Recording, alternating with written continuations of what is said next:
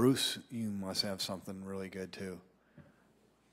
Of course I do. It's Bruce Danielson, and I guess I'm here to entertain you too. I'll do it. Good afternoon and welcome to your Sioux Falls City Council informational meeting. Today is Tuesday, February 26th. We'll call this meeting to order. The first item up is Land Use Committee from Tuesday, February 19th. I know Councilor Kiley is not here today. Councilor Staley, myself, and Selberg were in attendance at that meeting. I'll just give a very high overview, or Councilor Neitzel can also discuss his item that he presented. There were two items on our land use meeting. Last time we discussed Shape Places, Shape Sioux Falls, and some changes to the ordinance and some cleanup language, and just some adjustments through Shape Places as we move forward.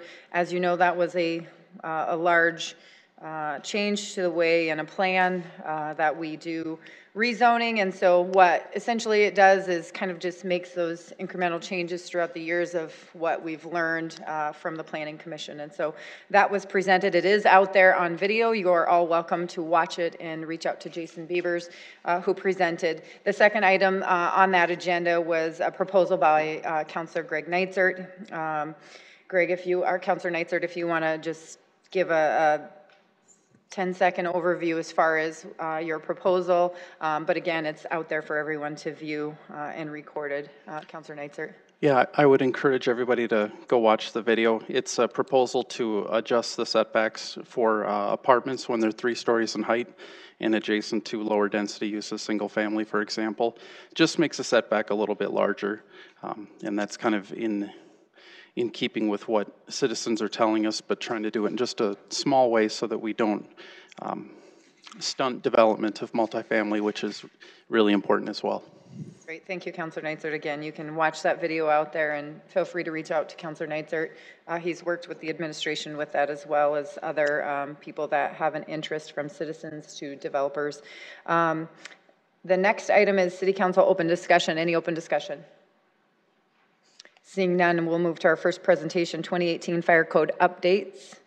Welcome, Fire Marshal Dean Lanier.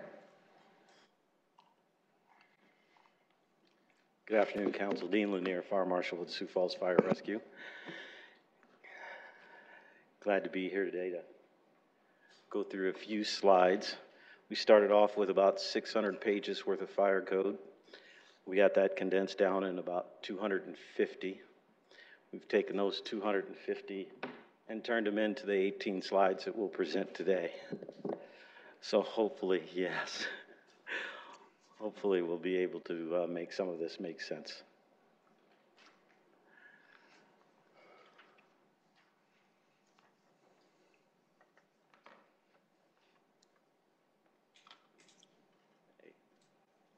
So, the review of the 2018 Fire Code, it does not include all of the modifications that have been made in the 2018 Fire Code. Many of the modifications that were made within this year's code are language changes, textual changes, things that don't exactly change the intent nor the function of what happens day to day in the field. So we didn't take that and put it into today's summary, but we did include some change summaries and significance so that you can have an idea more detailed of what we're talking about. It should work. Gotcha. Awesome. Thank you.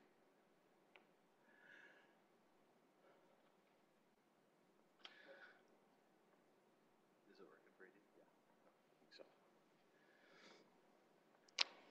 The first modification is amending section 903.2.8 of fire sprinklers for R2 apartments with more than 6 dwelling units. I think building official Butch Warrington talked to you about this previously. As late as 2012, we had made a code interpretation here locally that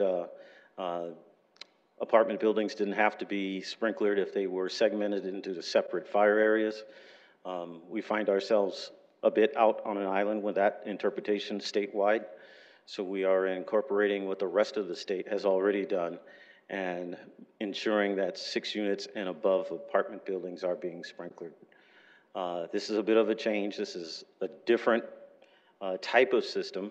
Many of the contractors that we've had conversations with over the last 6 months were concerned that I was forcing a system on them that would be on par with a 6-story apartment building like you see across the street, across Dakota Avenue, next to City Hall. That is not what we're doing. What we're doing is a very bare bones sprinkler system. We've provided quite a bit of information and quite a bit good discussion with both contractors and developers. They all have been provided opportunities to attend briefings where this was explained in detail. We've taken it to the Multifamily Housing Association. I'm not going to speak on their behalf, but we've also taken it to the IRAB committee where they voted in support of this amendment. The next section of code that is amended for 2018 is the outdoor pallet storage. This is a new section of code that was added. The requirements for code are being added to specifically regulate the height limitations and the separation to buildings and separation between piles for outdoor pallet storage. Pallets are a very heavy fire load, and if and when they ever do catch fire, they are a significant fire to get out. If there are not avenues cut in between them, it is almost like fighting a fire that you're never going to catch up with. So it can cause significant damage in a short period of time, and this is where fire code is being implemented to try to provide some avenues in widths between pallet storages, so how it's divided up on a parcel, and then how close it can be to buildings and other surrounding occupancies. Lockdown plans. I'm sure if you're watching the news these days, you see that there is a heightened concern about security within schools. One of the things that we're doing here locally that we're probably a little bit ahead of the power curve as far as safety within schools. Our emergency management office is already doing this with lockdown plans and having an operations plan for schools.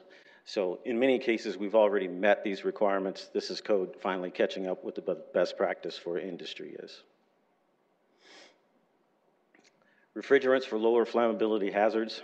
So for me to explain this without putting my hat on, and I get a little bit too technical, there are new refrigerants that are out on the market now that were put into the market that have lower flammability ratings than what common refrigerants were previous to the new ones being introduced to the market.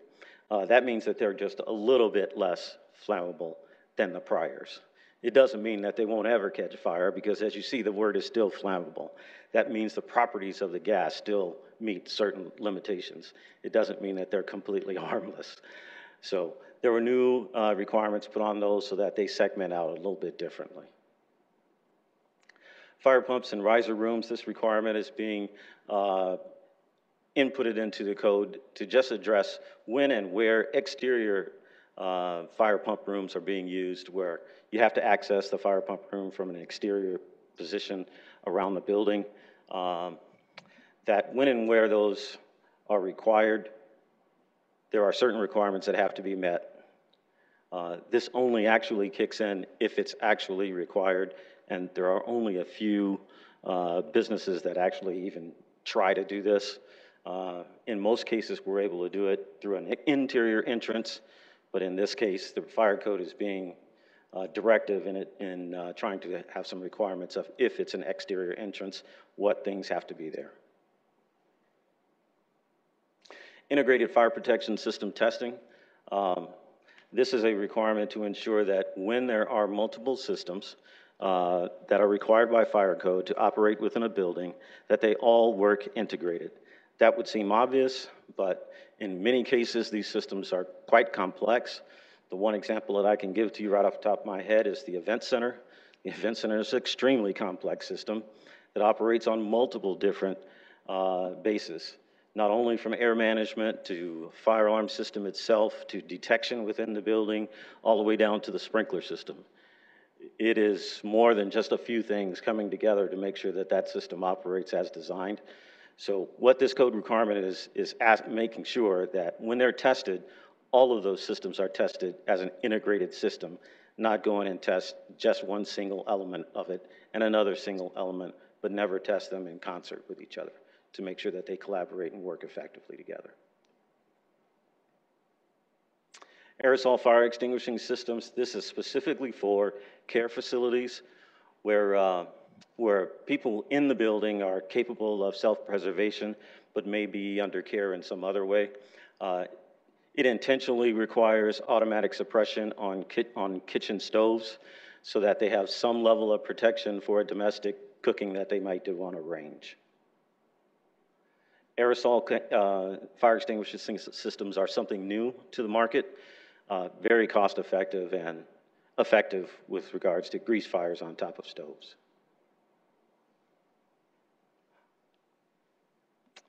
Group R4 fire alarm systems. I'm probably going to cause you to sit back in your seat a little bit because this is actually a deletion from code. It is taking out the requirement for a fire alarm system in a group R4 occupancy. It is no longer required.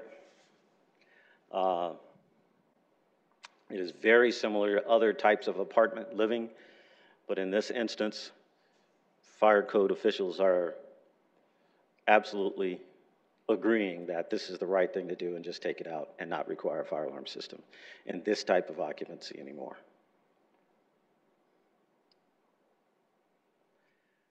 Group R3 apartments and Group R4 living arrangements protected by a 13 domestic system have been allowed to use in this new code a new access travel distances.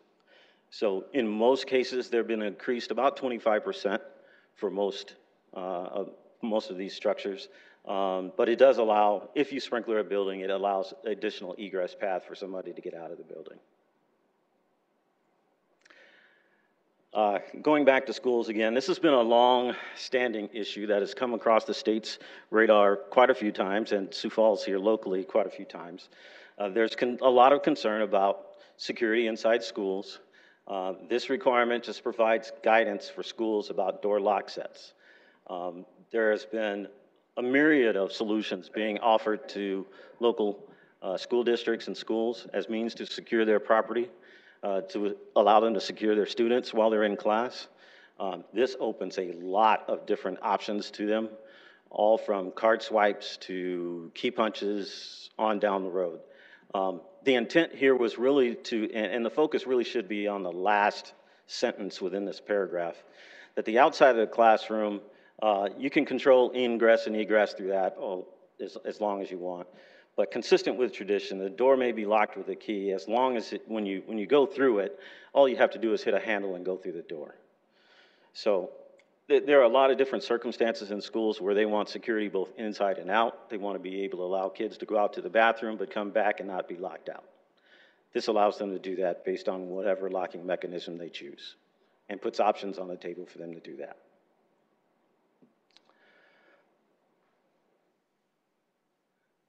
Again, probably going to surprise you. Fire sprinklers in existing A2 occupancies, we are not adopting this section. This section has to do with an existing building chapter and the requirement for fire sprinklers inside bars and restaurants with 300 or more occupants. At this point, we're not quite, I know what the intent was behind this, to try to ensure that these bars and restaurants were sprinklered in the first place.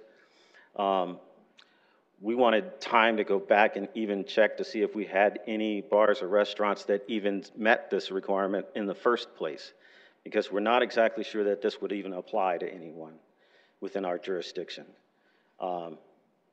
Once we adopt it, then we kind of have to enforce it. So we were hesitant about doing that first without knowing what kind of impact that was going to have on our community, without first knowing who would be subject to these kind of changes. So in that section, we are going to go back and look at it. If there is a change in thought process towards that, and we think that it's a necessary component to a fire code adoption, then we'll bring it back to you. Energy systems, one of the things that's been new to the market in the past 5 to 6 years is the influence of energy systems within any type of different occupancies, from residential to business. Many of them are using solar voltaic panels, backup power systems of multiple different batteries inside a building to have backup power in case of emergency. and in some cases, generator power. But in each of those cases, the fire code is requiring that there is a rapid shutdown for any of those energy systems within a building.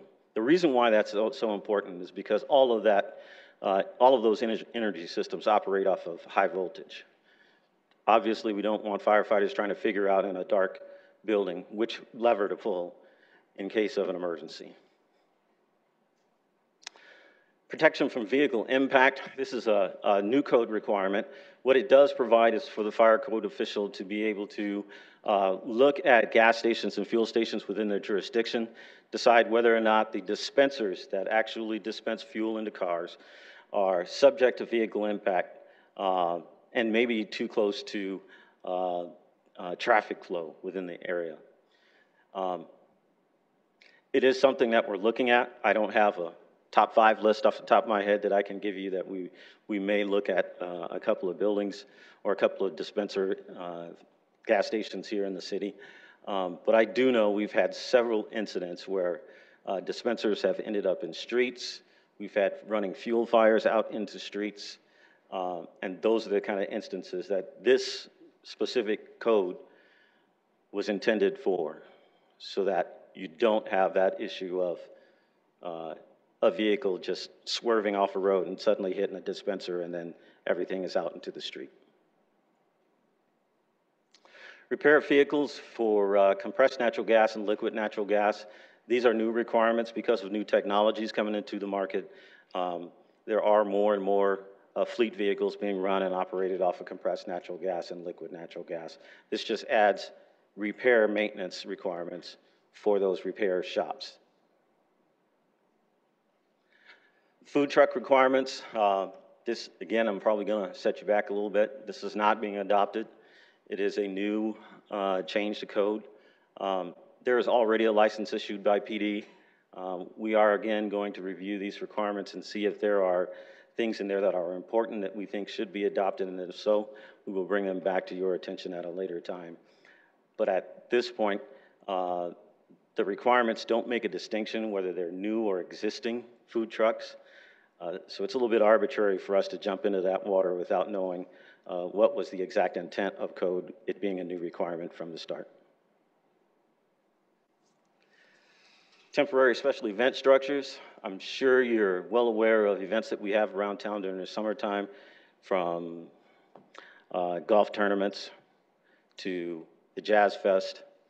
When those events happen, we're normally seeing large tent structures inside of those. The code has changed some language so that temporary stage and canopy has been folded into the definition of temporary special event structure. The terminology has changed within code, but the intent behind it is to kind of have an umbrella where all tent structures and stage canopies and all the rest can all kind of be covered under one section of code.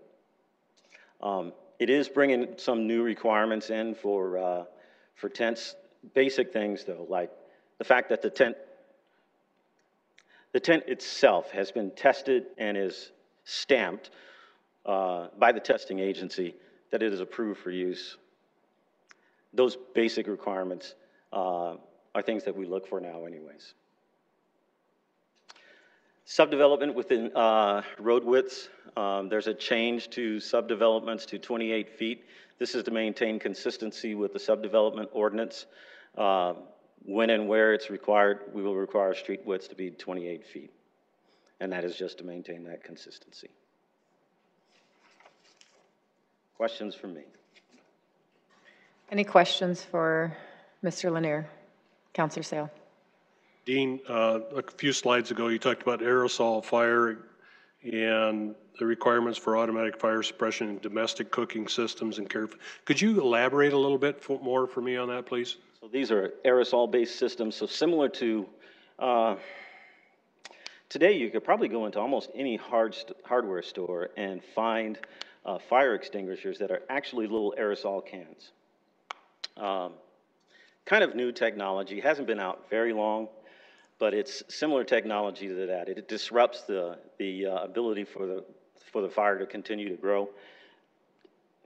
breaks up the chemical reaction.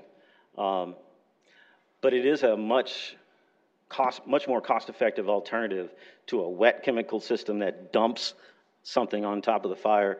This just sprays this, for lack of a better term, an aerosol can at it and puts it out that way. Are these existing care facilities? That's probably more of my question on where are these located at? These would be for new construction. New construction. Yeah.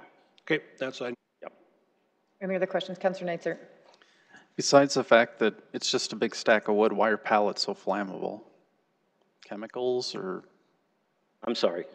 I mean, besides the fact that pallets are a big stack of wood, why are they so flammable? Is there something special They're about pallets? combustible, but I would tell you that the reason why they burn so well is because the nature of how they're constructed and how they're oriented. So there's air gaps in between all the pallets.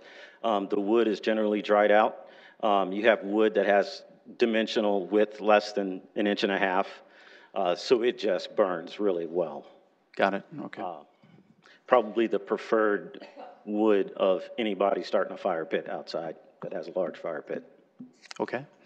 And then in relation to addition to section 1103.5.1, which was the retrofit of fire sprinklers in bars and restaurants with more than occupancy of 300, if you were to adopt that, would that be something that would be where on a yearly inspection you would say, okay, you've got to do this? Or would that be upon a new building permit? When would that trigger? So that is a retroactive requirement, which would touch every existing restaurant if they met those requirements, that description. 300 more occupants in your bar or restaurant. That's some of the reason why we're concerned about it, is because we don't know exactly how many of them are out there, but we also are not absolutely sure if there are any in the first place. We've generally done a good job in the past of making sure that bars and restaurants get sprinkler protected. So to adopt something that we'll have to enforce before we even know what the impact is, I'm not exactly sure that would be Yeah, agreed. that would be effective. We don't know how many and what the cost and all that. As far as the gas station issue? Yes. Are we talking, would you be, I mean, could there be, they might have to put up more bollards around gas exactly pumps and all kinds of things? We could put bollards in front of them. There's several different options for bollards, whether they're U-shaped or whether they're single bollards that stick up out of the ground. Probably wouldn't go anything different than that because of space, but we would do our best to make sure that the dispensers themselves are protected from vehicular traffic. I'm sure as you drive around the city, you've seen several gas stations that have been in the city a long time, but are very proximate to the curb.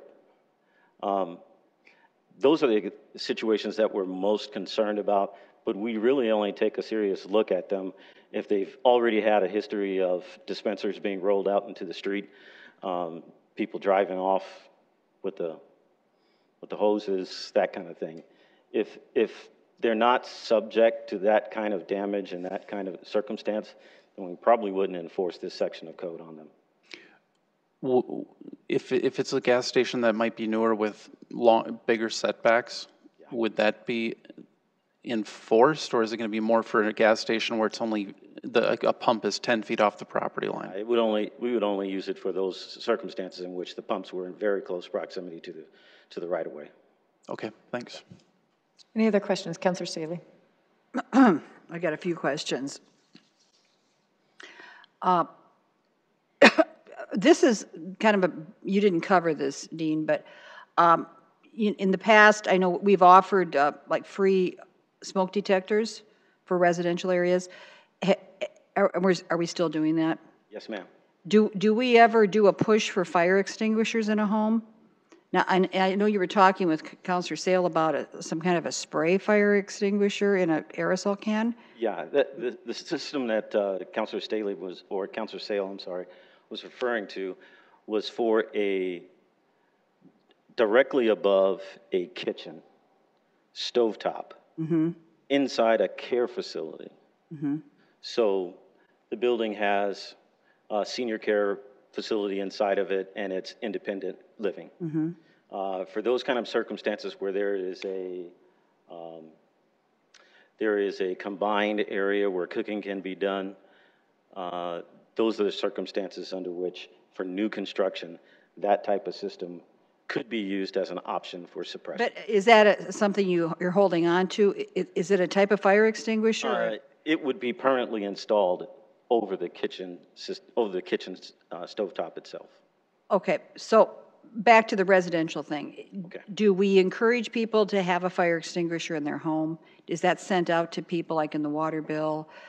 Or do we ever offer incentives to help people buy fire extinguishers? We give quite a bit of information out to the public about what should be in a home for home fire safety. We talk about things like extinguishers and having them. To be perfectly honest, what we recommend to folks is, if you're gonna buy an extinguisher, take the time to read the instructions on the extinguisher, because that's probably the most important thing about using it, is reading the instructions. I think most people get a little bit upset when they buy an extinguisher and it doesn't exactly work as described. I understand you're in a panic then, and if Yeah. you're trying to figure it out at the time. But So we do have, we still do programs for smoke alarms. We also install carbon monoxide alarms as well for homes. But we also recommend to homeowners, if they are in the market for doing that, that an extinguisher that can be used for kitchen, basic combustibles around the house. Typically, it's what's called an ABC extinguisher is recommended. ABC? Yes, ma'am. Okay, good. Good. I've got another question. Now, you're talking about those sixplexes having to, right, am I 6 dwelling units, sixplex? What is the Multi-Housing Association saying about this? Because I'm kind of getting the Counselor, feeling. I'm not going to try to define what their thoughts are about it. I would suffice it to say that all of this information has been presented to them. Our meetings have been positive, but I don't want to speak on their behalf as far as what their opinion is on. Okay, and I'm not trying to put you on the spot, but there's many times when we have things come before us, and I'll say to the department head, how does that industry feel? And they're able to say, oh yeah, got to buy in with them, there's no problem. So you're not saying that to me. What I am saying is this information has been presented to them. I think they've taken it to their body and at least discussed it internally, but I don't want to stand here and presume that I have to. Okay, I get that, thank you. So going back to, I'm Grandpa Joe, I own a sixplex since 1958. Do I have to, if we pass this, are they going to have to put a sprinkler system in? No, ma'am. The requirements are only for new construction. Consistent with what we talked about in one of the earlier slides about retrofitting buildings with sprinklers. I think within our department, we've been hesitant about trying to go into buildings and retrofit buildings with sprinklers when there's nothing else being done. Realistically, if you're going to do a sprinkler system correctly, you basically need to tear the building apart. Okay. So it is not a realistic expectation that you're just going to easily go in and slap some pipes in and have a sprinkler system through a retroactive. So I would so the Home Builders Association probably would have something to say about this as well, since they're, but I mean, at some point. That is not our intent. Any sprinkler requirements are for new construction. Okay, good. I got a few more, but I can, if somebody else has. Councilor Brecky. Councilor Staley will come back to you after that. The food trucks, what is currently, being checked on, by the police department? And, you said you were going to look into that maybe later. What are you looking for? What are you looking at on that issue? So the real threat from food trucks is the fact that they use propane or natural gas as their fuel for cooking inside the fuel truck. The biggest concern that we have if they have grease-laden vapors inside the fuel truck itself from cooking, the collection of those grease-laden vapors and them catching fire. The other concern that we have is that the piped gas is still serviceable and not leaking. Gas does what it wants, and most people are not exactly ready for the effects of how gas reacts under pressure when it finally does catch fire. So those are our principal concerns, but we want to make sure that within those concerns are being addressed within those code requirements, and we have ways to enforce that. So if somebody bought a food truck, I have little say about how it was constructed. Once they buy it, it's pretty much a done deal. We would expect them to pipe it according to a standard, but there's not a whole lot of information out there about how these food trucks are being piped internally with their gas lines. So that's one of the areas where we're not exactly sure of what the outcome is going to be, so we'd rather research it and find out exactly what's going on before we start making code requirements. Thank you. Yes, ma'am. Any other questions? Otherwise, we'll go to Councilor Staley. Councilor Staley, go ahead. Then another question had to do with the pallet issue. Can you explain what, as it is now, what's the requirement for the pallets? There's not a whole lot. There's not a whole lot in the existing code now that would address the outdoor storage of pallets, plastic or wooden. And have you, like, talked with different businesses that are actually involved? I have no idea how. To my knowledge, we only have one in town. It's located up in our industrial park.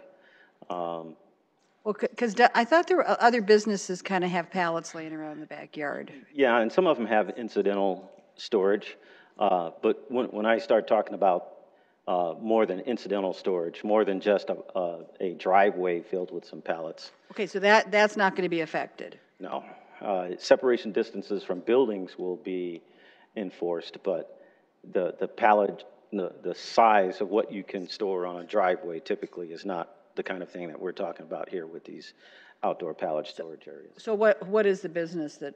We're talking more about parking lots that are filled with pallets. And is it their business to have pallets, or are they just? There is one. Don't know what the name of the business is off the top of my head. So what are they going to have to do? Principally, it's going to be separation distances and drive lanes between the storage packages. So if you have an area that's 50 feet by 50 feet of pallets stored at 20-foot elevation, there'd have to be some distance in between that packet of pallets and the next one right next to it. There's a 10 to 12 foot separation distance in between them, and that would be required for every one of those 50 by 50 foot squares. So just to make sure that this doesn't spill onto just this property owner who has the transitional pallet thing, and let's say they have those, are you going to say to that business that's just has a few around, are you going to say that it has to be a certain space between that and the building? And let's say their parking lot isn't big enough, what is that space going to be?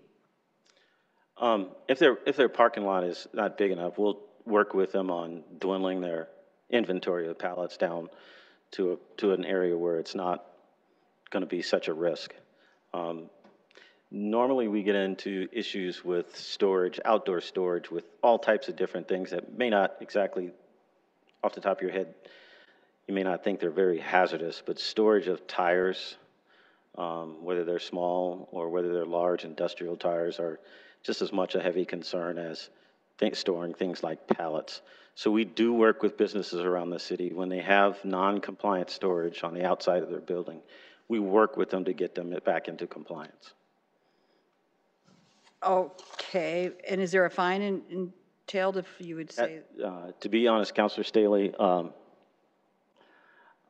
I worked through the process. I think if you talk to commercial businesses around the city about how fire prevention engages them, talks to them about what needs to be corrected, why it needs to be corrected, what kind of risks they're assuming if it's not corrected, I think you'll find that many of those folks find that what we're asking for is just common sense type of approaches.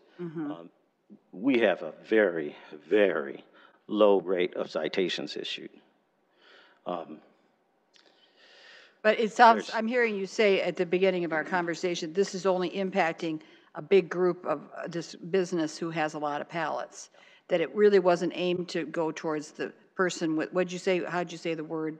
Incidental storage of pallets. Incidental, yeah. Okay, and then one other question, about the gas station thing.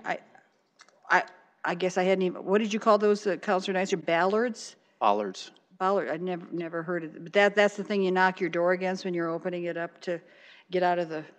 That's what's knocking against your door. Well, yeah, it's always like that. Yeah, right. Okay. that's exactly. So I thought every gas station had that. They don't. They do have. Okay, so in the lane of travel, they will have them at either end. The problem is that has not been enough protection in a couple of different instances throughout the city of Sioux Falls. In that we've had cars drive over the dispensers despite the bollards being at either end. We've had delivery trucks of gasoline drive over the dispensers even though they're protected by bollards. So what the intent of code is where the code official sees just a repeat incident, and we have some of those, where dispensers are continuously getting ripped off their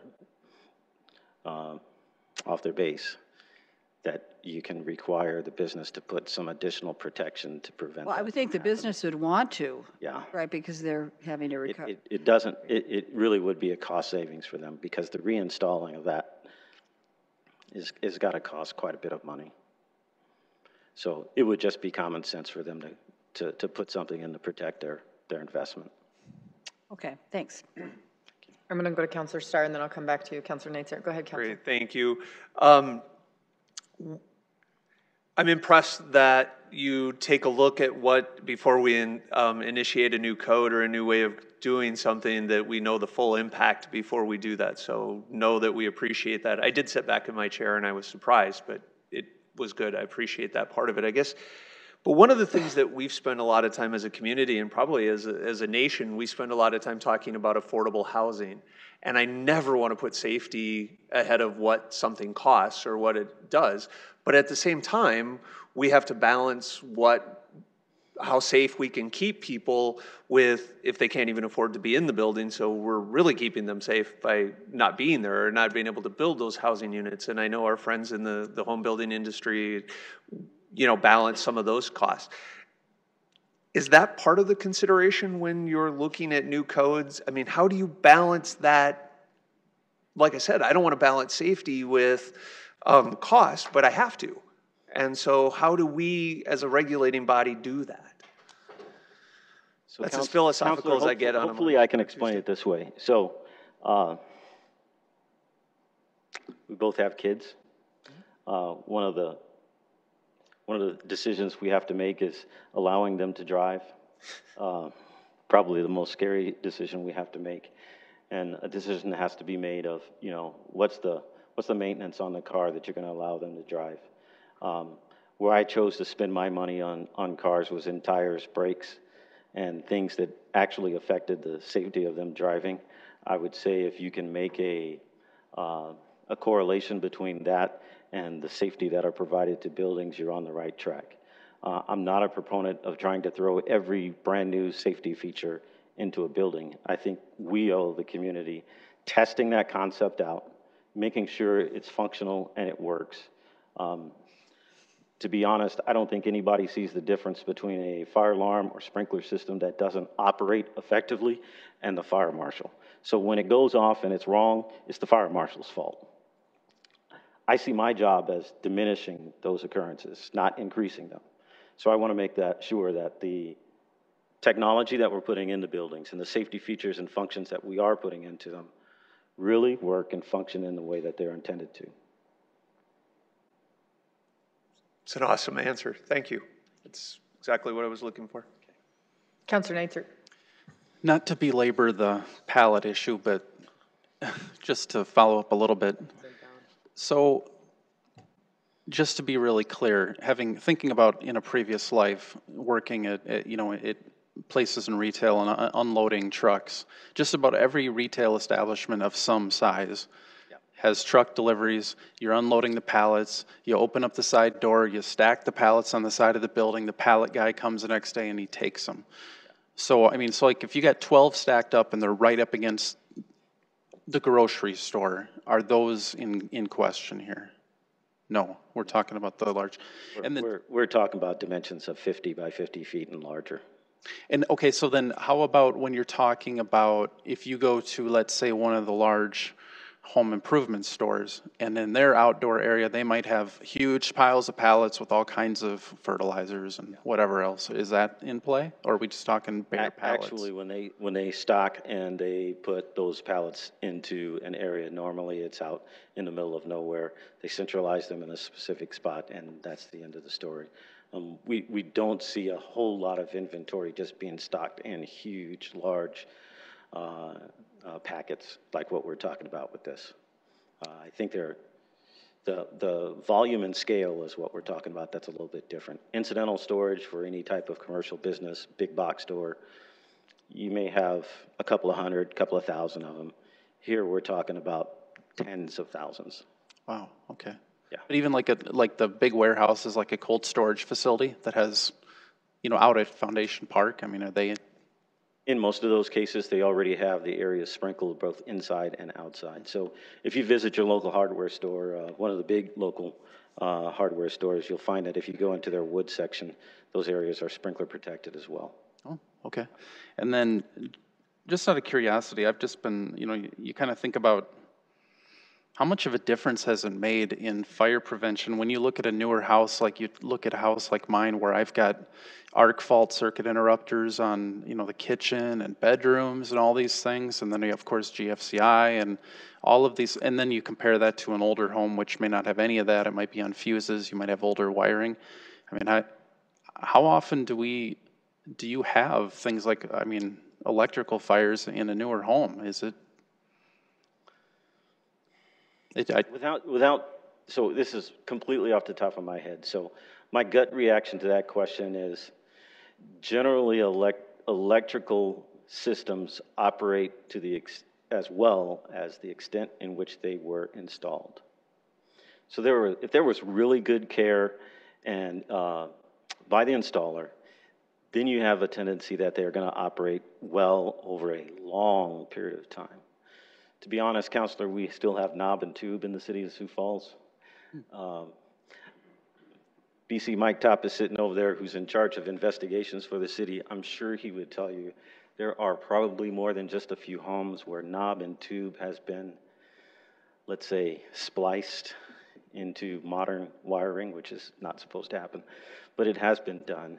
And often those systems operate and function well up until a point of which something changes. They put in some high current, plug some high current space heater in or something, and it overloads? Or? If you put a penny in the bus and screw it in real hard to keep it from tripping the circuit breaker, it doesn't really function like it's supposed to anymore. Oh, sure. So, yeah, that's not uncommon. Or probably homeowner pulled permits and they think that they're electrical experts, and then they do the wiring of the downstairs basement and it's a little... Getting the installation right is probably the key mechanism to whether or not it will function well and function well for years. Great, thanks.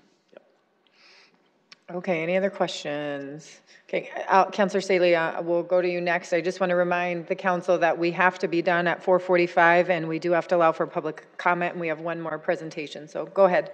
How do you spell that Baller thing, Baller? B-O-L-L-A-R-D. B-O-L-L, thank you. Yes, ma'am.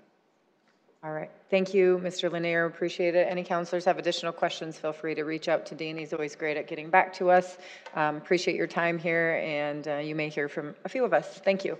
The next item we'll move to is the final design and construction administration agreement, Sherman Park Improvements. Director Don Kearney, thank you for being here.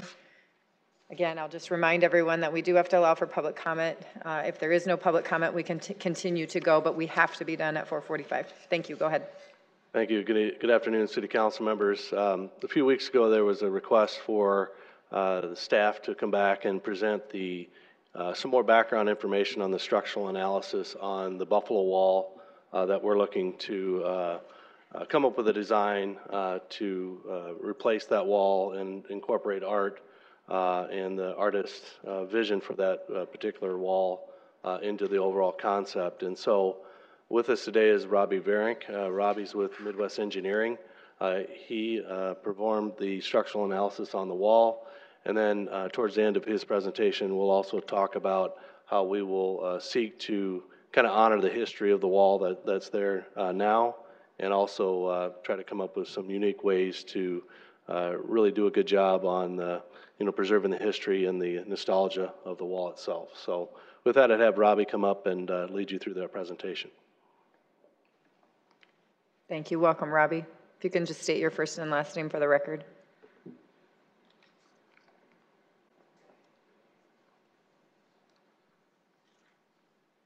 Council, excuse me. Council, I'm Robbie Varink. I'm a structural engineer with Midwest Engineering, and I was the one who performed the structural analysis on Buffalo Wall after the collapse. And so I'm going to try to do a quick 10,000 foot level discussion of what we found and kind of where we want to go from here, and then give you guys an opportunity to ask any questions. If you're not aware of where the Buffalo Wall is located at, it's just south of the zoo, I believe on Indian Mound Street. And so it's about 160 feet long and about 12'8" tall at the height. And it has a couple small wings that veer off from it. On the weekend of March 24, 2018, a city plow operator noted that the wall had fallen and notified city officials. The failure occurred at the horse and rider interface on the scenic part of it. And from that point on, barriers and a fence were put up to protect the public. The failure investigation occurred on April 11th. City staff, I believe it was the street department, provided an excavator and an operator.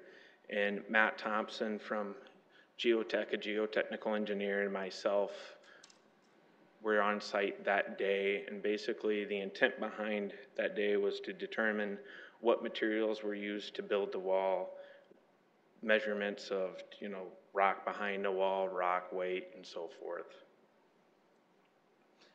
As with any type of investigation, we had our basis of design or to analyze the wall consisted of Geotech's recommendation for soil bearing capacity for the wall and the existing loads that acted on the back of the wall.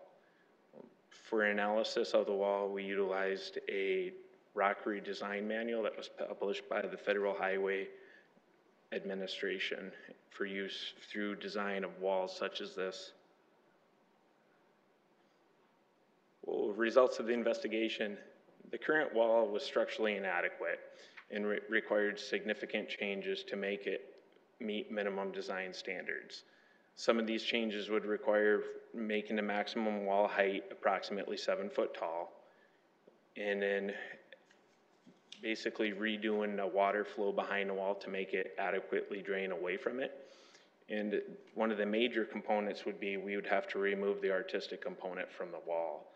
The art scenes create discontinuity in the structure, and as you can see, the original photo, that was where the failure occurred. So we would have to remove that component from it. We'd also have to address some frost depth issues on the foundation of the wall.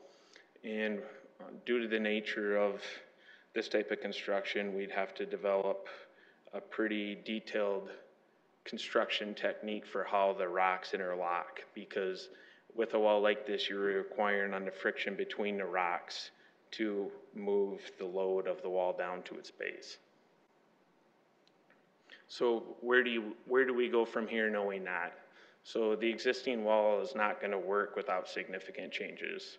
We also know that the city of Sioux Falls requires building permits or engineering for walls over 4 foot. And so initially our discussion were concrete walls or a segmented block wall, kind of like a monster block or recon block wall. And those discussions were had just initially with respect to cost and availability. And so if we were to proceed forward with design, you know, we would have different considerations that we'd have to discuss. One would be public safety. We need a wall that's going to be structurally safe for the citizens of Sioux Falls. Two, we would try to retain that existing rock on the Buffalo Wall for future use or retain it in a public or at a City of Sioux Falls owned property. Obviously, we would want to build a wall as most cost effective as we could. And from a construction timeline, you know, this wall's been down for approximately a year. I think we would like to see the wall go under construction this year and be completed. And then we would also like to incorporate some level of art into this wall moving forward. So the next steps where we'd like to go from here is we'd like to start design this spring. Basically, we would want to address, you know, public safety as our number one goal for the project. We would continue conversations with the original wall artist and explore options to potentially utilize portions of the wall that are existing for future use. And then obviously what I stated before too is we'd want to retain all the rock that was in the original wall as city property or reutilize it. From there, once we had that all put together, we'd put together construction plans and specifications and hopefully go into construction this summer. Any questions? Thank you for your presentation. Councilor Sale. Thank you, Robbie.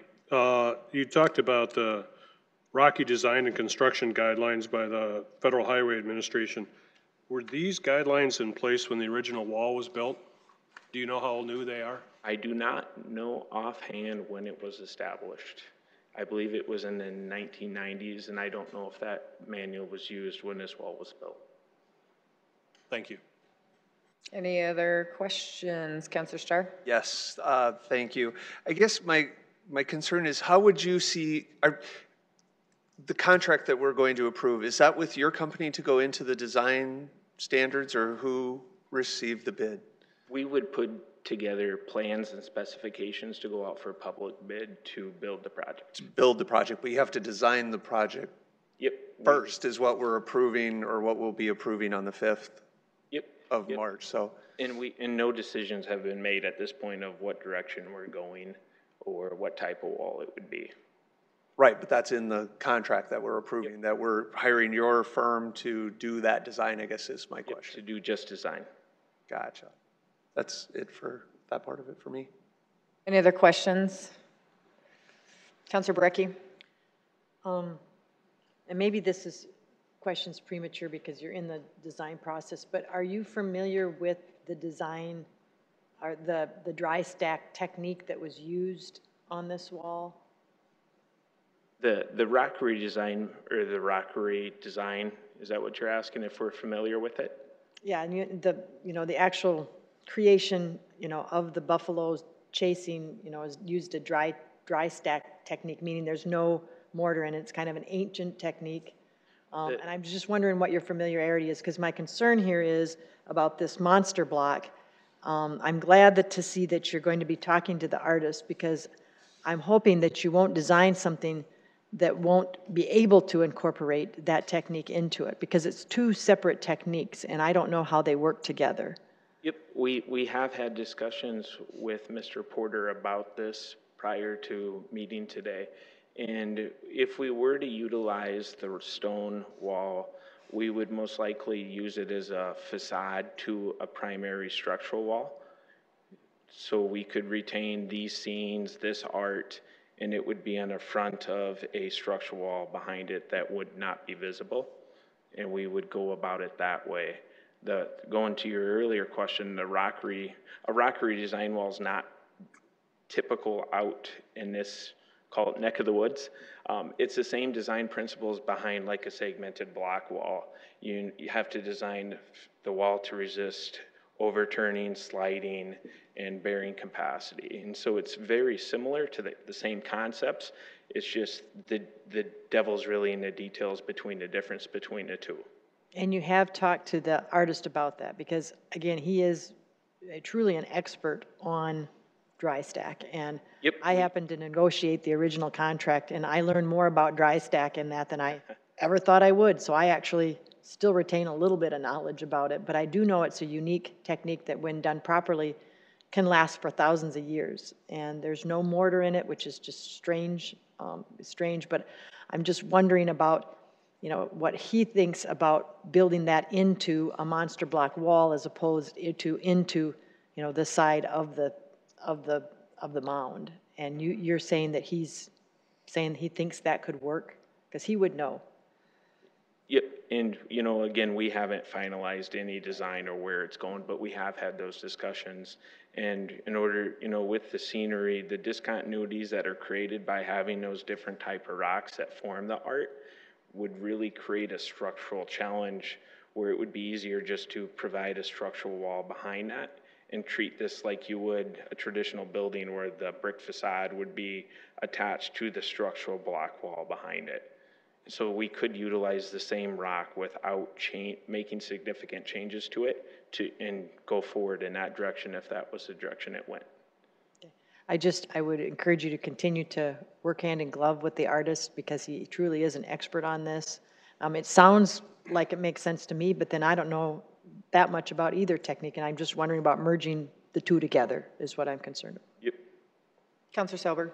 Thank you, Madam Chair. Is there an estimate how long it's going to take to build this once the design's approved, or will that depend a lot on what the design actually is? It would really be determined by the direction that the design went. If we're going to incorporate different types of construction, whether it be casting place concrete behind a rockery wall with, it's going to have a longer timeline than it would if we just quick threw up a segmented block wall.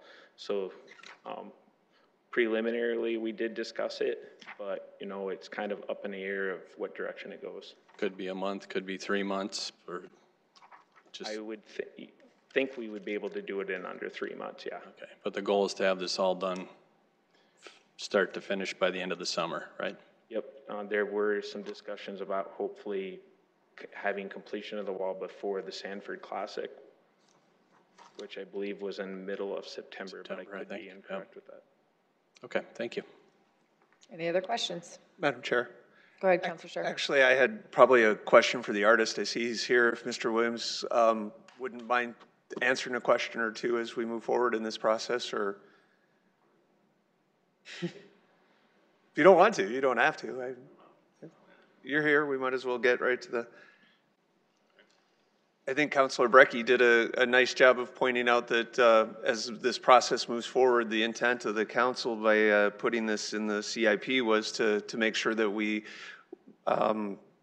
keep in mind your artistic vision of the sculpture, of what you did in this process 16, 17 years ago. Are you comfortable where we're at and how we're moving forward with this?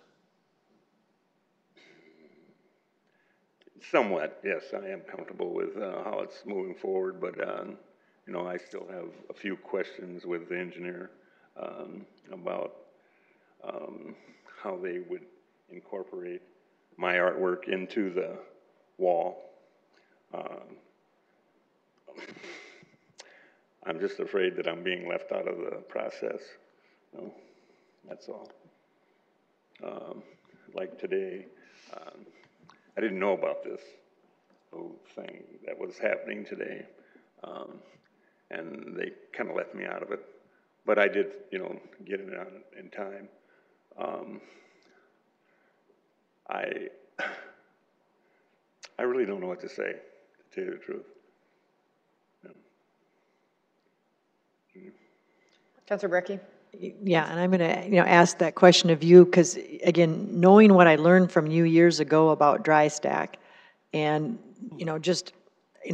kind of sort of just seeing the use of monster block all over the city and how, there's some issues with it. It pops out pretty fast and they dye it and the dye goes away in about 3 years. And I'm just, wondering your thoughts initially about the ability to merge the two together, because it makes sense to me, the idea of a stronger wall to be kind of the frame for the artwork, but I want to know your opinion on that. And maybe you can't give one right now, maybe you need more information, but that's the question I kind of have for you going into this.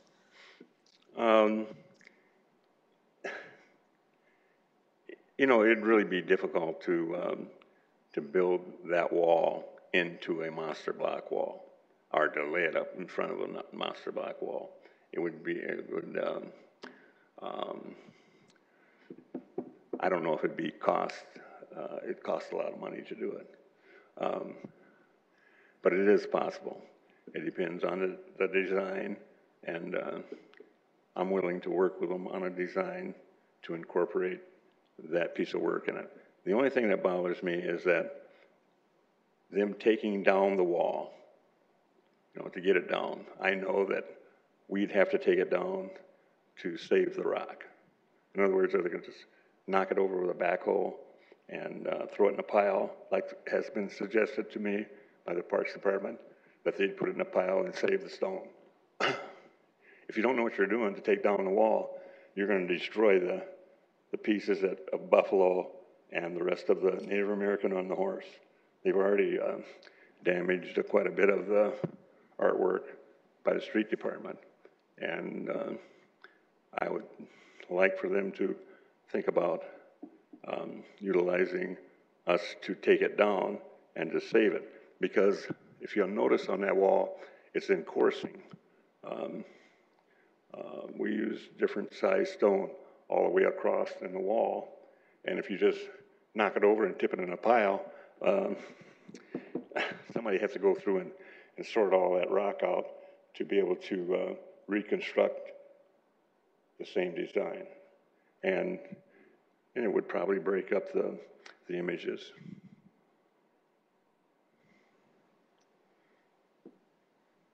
Thank you. Councilor Neitzert, did you have a question? I do have a few for staff, if that would be okay. Thank you, Mr. Williams. I guess the first thing I would say, and this is with all respect, this is just kind of the lay of the land. I really love what was there, but I honestly really don't know what the intent of the council was, because this wasn't anything we voted on, the change. There was a wording change. I think that was maybe at the request of a councilor, which I give him credit for looking into it and dealing with it, but I don't really remember much. I guess I don't even know whether we were trying to preserve the intent of the artist or of the artwork, and so that's unclear to me, so I'm not sure exactly where we're going. That's more of just a statement. Help me with, I guess I'm a little confused. Okay, so if we might go with this wall idea of the structural block wall, would there be, are we still talking about doing a call for art, or is that not how it would work? How is this, and I know this would be just voting on a wall. We're not talking about art, but the design of the wall, if we're going to have some piece of art attached or whatever, that design of the wall is going to have to be done in such a way to make that piece of art work. So what are we looking at for a process? Yeah, again, the contract before the council will be on March 5th is for the design of a fix to the wall. And certainly our intention, I believe it's the council's intention, is to incorporate the historic art that's been there and trying to incorporate that into the final product that we ultimately put up. What Robbie's job will be, and Emmy's job will be, is to try to design it so that we can best incorporate the art into the project. We don't know what that looks like. They've not started design. They've not evaluated all those different options, but to the extent that we can, that's what we're intending to do. But again, we don't have the answers to those questions yet, but ultimately that may end up in a call for art, but at this point, we don't know whether it would require a call for art. There are processes associated with that. If we're going to do a call for art that Russ and his team do, but there also may be other options for us too that we haven't yet considered. So the options are wide open at this point, and we're just going to work with Porter and get his feedback on how we can go about making the best situation we can out of what's currently there.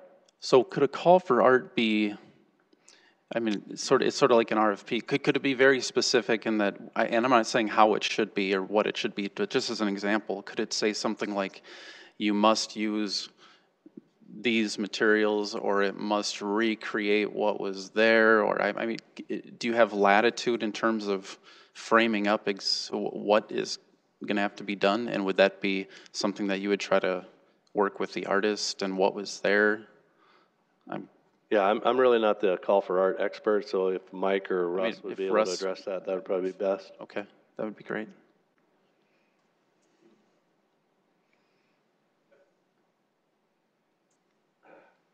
Good afternoon, Mike Cooper. I'm getting all choked up talking about art. Excuse me. Mike Cooper, Planning and Development Services. The answer is yes. We can structure a call for art just like an RFP. You can make it very specific as far as intent, materials, theme, whatever you might want to do.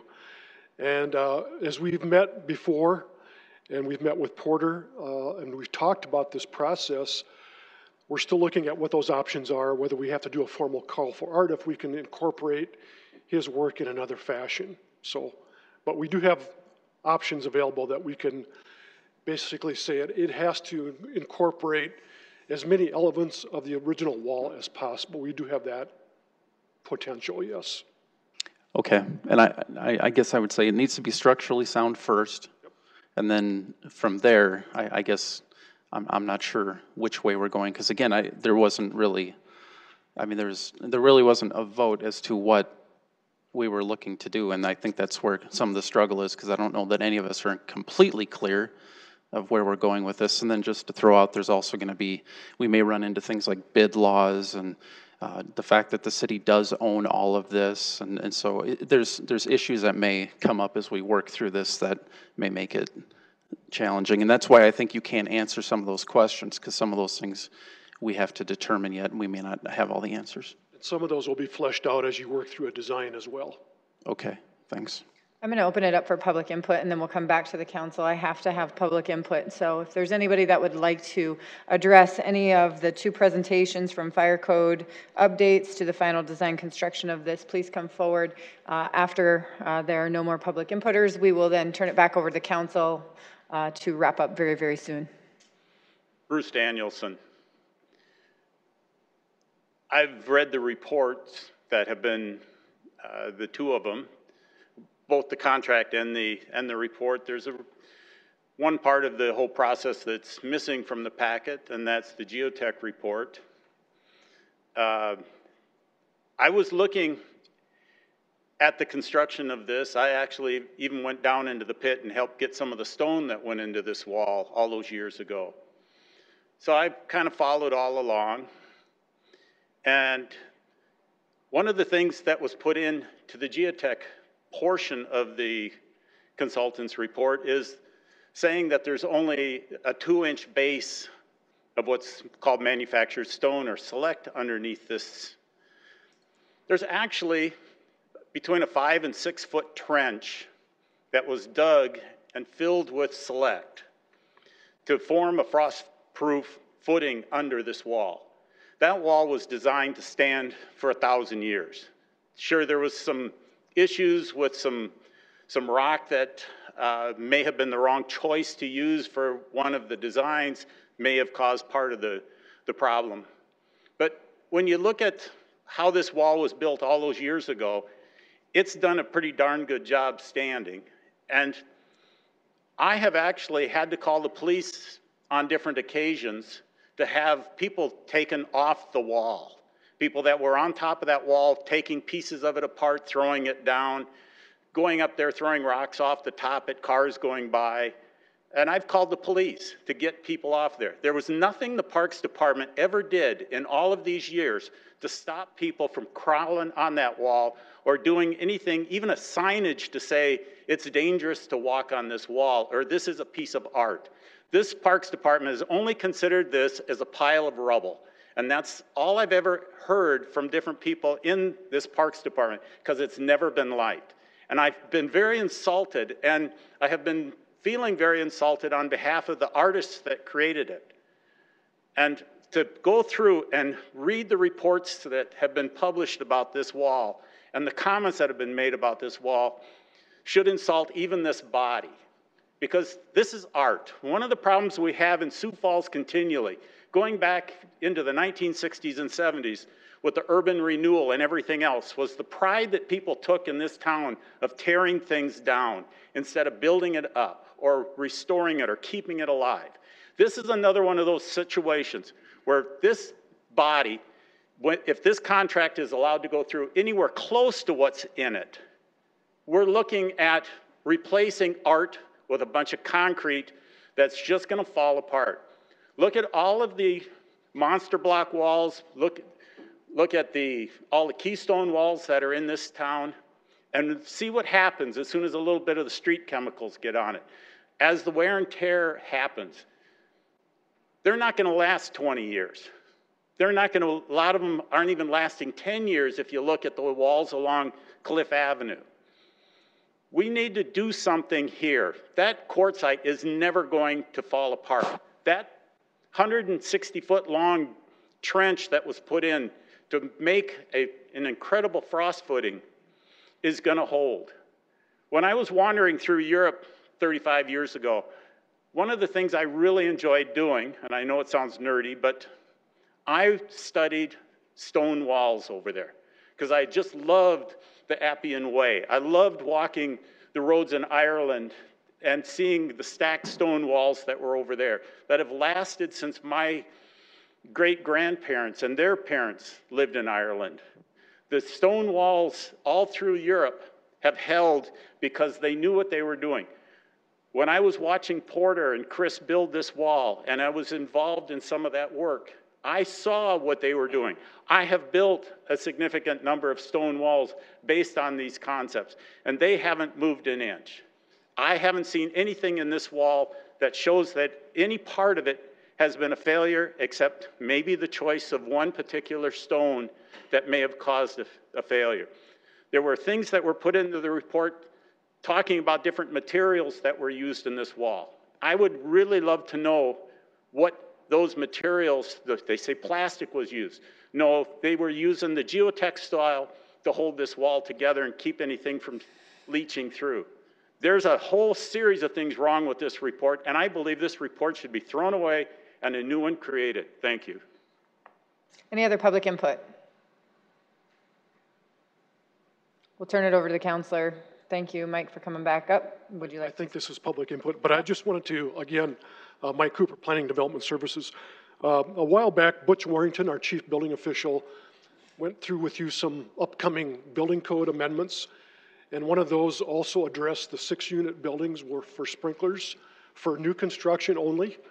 And I just want to remind you that at the end of that presentation, we had a representative of both the home builders and multi-housing get up and indicate that they were aware of these changes and they were not going to be concerned about them. Thank you. Thank you for clarifying that. Appreciate it. Council, we have about 3 minutes is pushing it, but before our next meeting starts at 5 to allow the technology to catch up. Anybody else have questions for staff or comments? Councilor Staley, is that you? That's me. Okay. So back to this wall issue. First of all, I'm going to ask that in consideration to Porter Williams in the future, if there's a meeting, that somebody from your department could notify him. Sure, absolutely. Okay, that's consideration. And then I'm not quite sure legally or how this looks as far as how we could work this so that he gets worked into the contract. And I've heard it thrown out that if we call this a repair versus a reconstruction, then if we were repairing this, then he would be involved, correct? Yeah, we've actually hired a repair in the past. Yeah, so is there some way, and I think the mayor's office is maybe working on this a little bit too, but I think from what I'm hearing from the public that they want him mixed into the batter. We want him to be part of the process, so however that looks. When you say there's a possibility to put this out for other artistic proposals, to me that kind of sounds kind of eerie, that, I mean, the door could slam shut on him, and then stranger things have happened where all of a sudden now we're bringing in, what's that company we use a lot? They do a lot of landscaping for the park department. What's it called? Well, there's a variety of landscape architects firms that we But the do ones use. we use a lot, Confluence, yes, Stockwell. they would somehow be designing it, you know, that would be unfortunate for him. So I'm not sure where we can go legally to say, can we inject his name into the contract, or do we, what can we do with that? And I think as a body here, we have a right to, we're voting on this and we're setting policy, and so. What I can tell you is that we'll explore all those options, and we'll work with our legal and finance teams and explore all those options. Okay, thank you.